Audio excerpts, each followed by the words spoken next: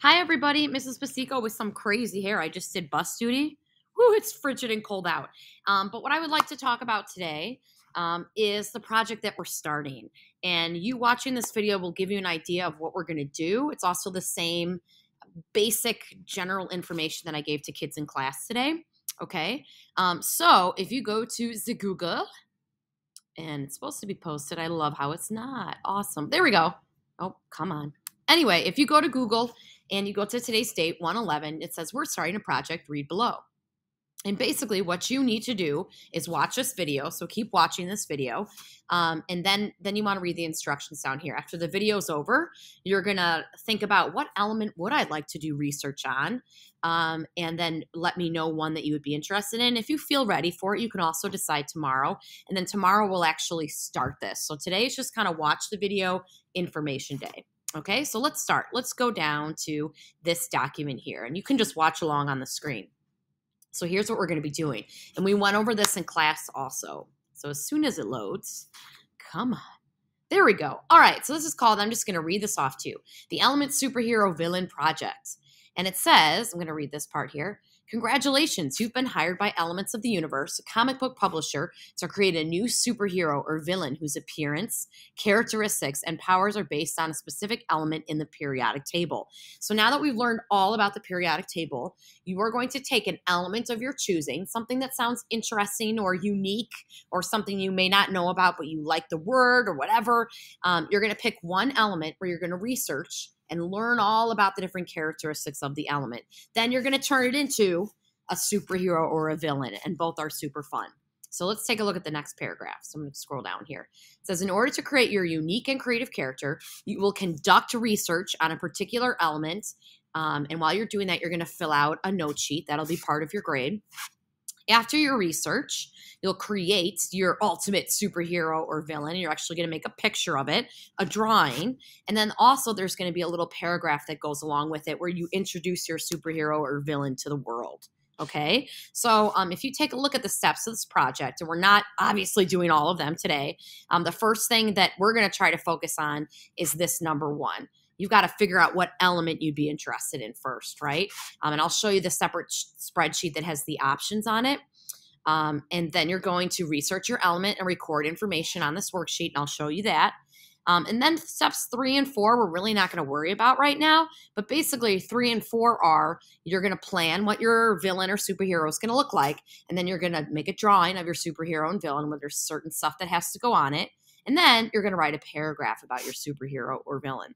Okay, so a couple suggested resources on what you can do. And if you want to stop this video and do this video in segments so you can kind of look at some of the resources before you move on to the next instruction, please do that. That's completely fine. So let's start by doing this. Let's actually talk about what we want to do research on. So if we go back to Google Classroom, there is a document that says Google Sheets that says Pasico Element List.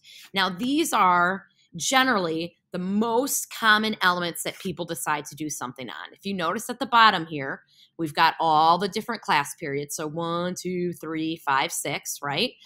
So you want to make sure you look at your own period. You can't fill this out yourself. I'm going to be entering the information. But basically, elements 1 through, and this is listed by atomic number on top, 1 through 33 are basically given to you. So these are kind of really the easiest elements to do this project on. You've probably heard of some of these: nitrogen, carbon, hydrogen, helium, fluorine, neon, sodium, calcium, chromium, iron. You've probably heard of some of these before. These are all options. The number that comes before it is where you find it on the periodic table, right? That top number. Then there's also occasionally some students who want to do like the golds and the random things. So I also put in arsenic, which is poison, silver, iodine, gold, mercury, lead. These 3 are kind of tricky, so I'm going to take those off. But the rest of the elements are available to you. I highly, highly, highly, highly, highly recommend that you choose one off this list. That is because these are the easiest to find. If you go to your periodic table, let me get one really quick, and you pick one of these random ones at the end, sure, it's nuclear and really cool. It can probably do a lot of damage, but it is so hard to find anything interesting or anything that I can even understand in the research, that this would be very, very, very hard. So again, I really encourage you to stay in like the first 40 elements, because not only is there the most information about it, there's also the most stuff. And it's just you just have a better project because there's more information that you can use. You go down to one of these really weird elements and you're really going to struggle with finding anything you can understand. It's very, very challenged, and it's not really a fun challenge. Okay, so these are elements you can choose. So what you could do if you want is like, I've heard of potassium and I've heard of calcium. Maybe I'm interested in that. So go back to Google Classroom, and there's a couple things you can do. One, you can go back to the superhero page. So where the introduction was. And if you scroll down, you'll see a couple things. First, you'll see the periodic table song. Remember the one that went, you can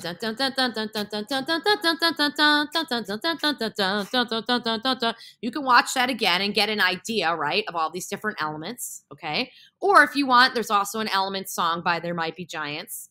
That also goes to the elements. Another really easy, great thing to do is just click on one of these, like Chem for Kids, and actually look at the element for a second. See if it'd be something you're interested in. So let's say I was interested again in potassium, or maybe another one. I'll pick another one, like magnesium. All you have to do is scroll down to where magnesium is, and look. Now I can read and get some pictures about what it's actually used in and what it might be. Ooh, I really like cameras and flash bulbs. Maybe I would blind my enemies with a flash from a flash bulb or something like that. And you can start getting the wheels turning on what you might be interested in. So I would take a look at it, because sometimes you read about it and you're like, this isn't really for me. And so sometimes doing a little background research really helps. Okay, and then if you keep going all the way down, here's some of the other elements, right? Here's potassium and calcium. So again, I could go to potassium and say, okay, what am I learning about potassium here? Oh, it's in bananas. Oh, it's here, here, and here. And you get a little bit of research information, just so you're not walking into it blindly. Okay, I would highly recommend doing that. Another thing that you could do is go back to this. Duxter's really good too. If you click on Duxter's, and then you click on the actual periodic table itself, or actually down here, it starts going through all the periodic tables. So again, here I can choose like sodium or potassium, and it'll take me to another page that's going to tell me exactly how to do this. Okay, so really, really great, nice ways to learn about your elements, okay, and get an idea. So what I would do first, and what the most important thing is to do today, is maybe have a couple elements in mind, have a couple ideas. As soon as you are certain about your element that you would like to do, you're going to tell me, and you can send me an email. We're going to do this in class. But basically, okay, come on, thing. Oh, the Wheel of Death. But basically, I'm going to type in, okay, Sarah is going to do carbon, and this person's going to do this, because I don't want anybody in class doing more than 2 of the same one. Because once we introduce and show each other these, if it's all carbons or it's all hydrogens, it's really, really boring. So as soon as you have an idea of what you would like to do, please email, or you can even message me on Google Classroom and let me know what you would like to do, okay? Another thing that you might want to think about is going to the research page. This is the page that everybody's going to fill out. It's a big part of your grade, so let's go to it right now. It's taking forever. Sorry, I also had my coat on because it was freezing outside. Okay, so this is your research document. This is what you're going to do, and it actually has a bunch of stuff. So if you scroll through it, you'll notice there's all these things on there. We're only going to talk about the first one. In class, if you come back in time, this is a sheet of paper that they're going to get. I recommend using the paper, but you don't have to. But here are the things you're going to have to find out about your elements, okay? First, you're going to need to find out all these things. The element name, the symbol, the atomic number, the mass, and the state of matter. So is it like a solid, a liquid, or a gas? Then you're going to need to find out how is the element used. So what are 3 things the element is used for? Maybe it's used in bananas. Maybe it helps strengthen your bones or your skin. That's the kind of things that you're going to be writing here. Down on the side, I have some suggestions. So this could be good or bad uses. So again, it could be good or bad things, but what you really want to do is include some detail. Describe how it's used so that a classmate would understand. So just writing down fireworks, toothpaste is really not the best way to do that. You want to look at your source of where you got information and say, okay, in fireworks, what part is it?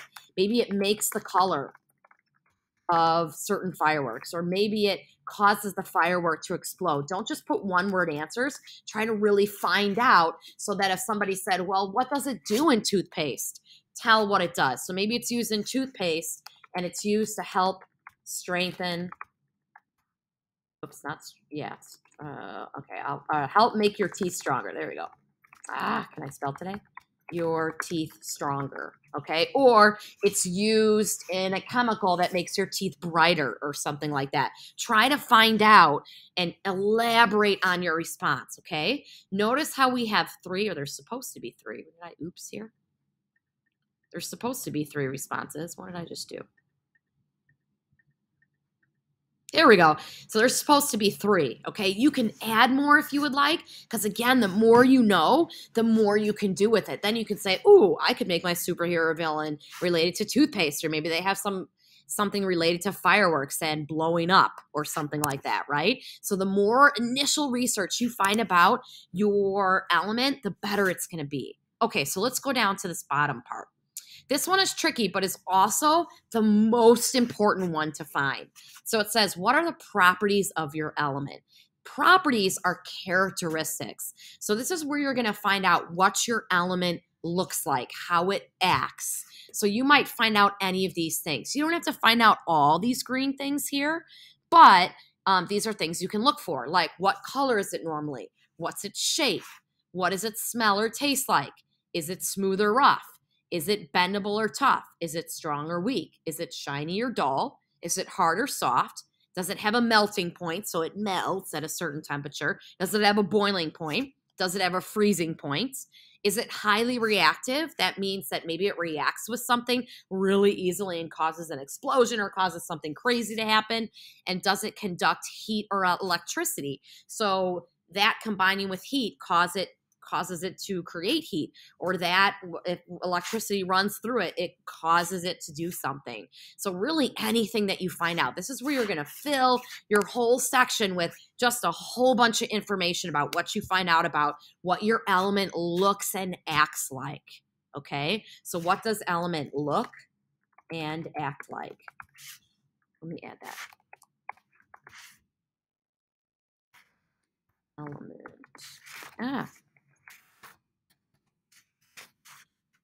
Oh my gosh. Element looks, wow, and acts like, okay? So those are examples down there, okay? So you're going to include that in there. And again, if you need to add more spaces and more information, the more information, the merrier. The more information you have, the more you can pick and choose what you want to do with your super villain or hero. It's also the better grade you're going to have. So the more information you can find, the better. Okay, the next one is, what year was your element discovered? So maybe it's been around since the Middle Ages. Maybe it was discovered by some dude in 1920. Whenever you find out when it was discovered, that goes here. Okay, next one. Where is your hero or villain's hideout? So this just means, and again, the green makes it a little easier to understand here. This just means, where is it found in nature? So is it normally found underground? Is it found on Pluto? Is it found in the air? Is it found in our bodies? Where do we find this? Where is it? Is it in the ocean? Is it in rock? Is it in salt? Where would I go to find and actually get this element? Okay. And again, you find all this out by doing research. Okay. So the next one says, what other elements does your element combine with, and what happens when it combines? This category is honestly the trickiest one, but sometimes you might be reading about like hydrogen and find out, oh my gosh, it mixes with oxygen and that makes water. And so this is what you're going to do, is you're going to write down what it might combine with. So what other elements does it form with, and what happens? Again, this by forming with that element, it could be weaker, it could be stronger, or maybe it has a new power or a new weakness, something brand new it does. Like if you remember from talking about a little bit in class, Na, which is sodium, okay, that's a metal, and Cl, which is a poisonous gas, combine and make table salt. So kind of interesting that these two things that are very different and this one thing that's super poisonous, when it combines with something else, it becomes something we put on our French fries or add to our dishes. So there's all sorts of stuff that you can learn about what it might combine with. And remember to not just put down what it combines with, but what it actually makes or what happens when you do that. Because then sometimes you could have a sidekick, or you might want to stay away from that because it becomes dangerous. You just learn more about your element and what it might combine with. All right, down to the next one. This last part that you need to be concerned with today is this element generally good or bad for humans? Does it help or hurt us? And then the most important part, explain. So I shouldn't be saying good, helps body. That is a really weak, pathetic note. That's an okay start, but that will not get a good grade if that's what I see in your notes, okay? Tell me why it's good. Tell me how it helps the body. Really elaborate, okay? So the notes are all about, and you're going to have a couple days to work on this during class. It's all about finding as much information. It's like you're a researcher or an investigator, and you're trying to figure out, become an expert on this particular element, on this particular atom, as much as you can. And then anytime you find stuff, you can copy and paste it, or you can type it into this note section. Does that mean you have to do everything with it? No, but the more information you find, the richer, the better results, the more options you're going to have, and honestly, the better your grade, okay? So you might say, well, where the heck do I find this research? Well, if you go down, back to Google Classroom, back to where it says superhero villain, where the directions were, and you click on that, a lot of the websites that we recommend are all the way down at the bottom. So where it says research links, here they all are. Clicking on them will take you to a variety of different websites. Now, Miss Moran, the other science teacher, and I went through all these different websites to make this, okay? So what we did is we Googled and looked at websites and decided which ones were good and which ones were not so good. So please don't just go home, or don't at school just Google your topic, because sometimes you get really random things and sometimes it's not the right thing. What you should be doing first is going back to this superhero. Now I'm going to lose it, aren't I?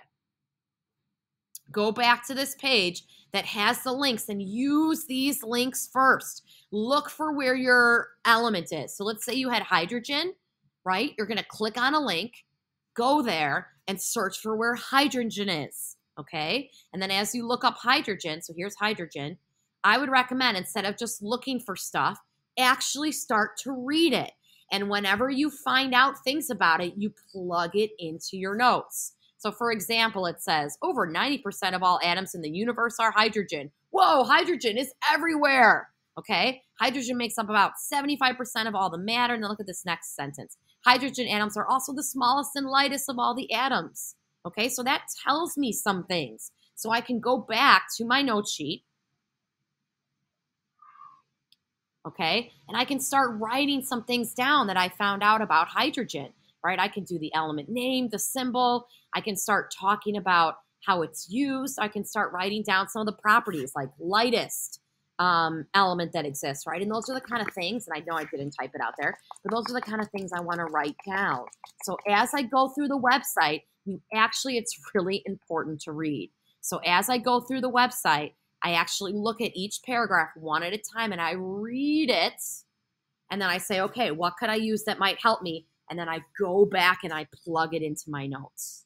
Okay? And make sure you actually read it. If you just look at stuff like this and write down sun, when it comes to explaining and doing your character, you're not going to have any idea what it means unless you write down some notes. So this is the nittiest, grittiest part of the project. If you can do a really good job here and do some muscle work, you'll have an amazing project, okay? So today, as we go back to Google Classroom, your first job, is to look at the elements and think about which one you might want to research. Okay. Let me know then by emailing me.